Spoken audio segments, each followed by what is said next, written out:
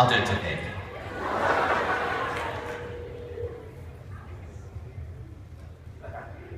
Oh. Zach.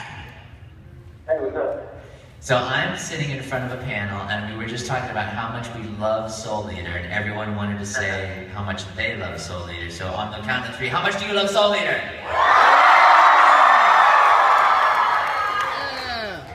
They love it. That is awesome. That is a good crowd. Oh yeah, they're very smart. They're very, very symmetrical too, I might add. What are you doing right now? I'm about to go to a barbecue.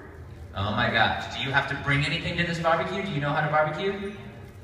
The food is all getting prepared. I'm going to show up in a giant foam cowboy hat. Yeah, cowboy hats. Now, someone just said they wanted you to make them wings. Is that something that we can accommodate? Wings could possibly be on the menu, yeah. Well, oh, she's very excited now.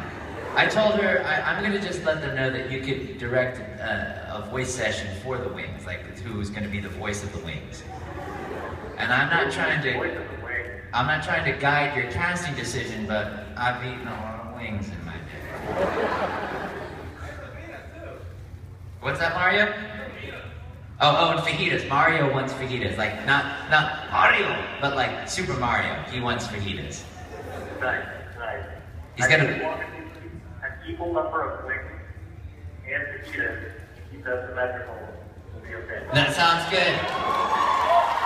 Now, before I let you go, Zach, I'll let you go. I know you've got barbecuing to do. A lot of people are saying, hey, what's going on with the second season of Soul Eater? And if there is a second season and it's something that looks awesome, would you come back and direct it?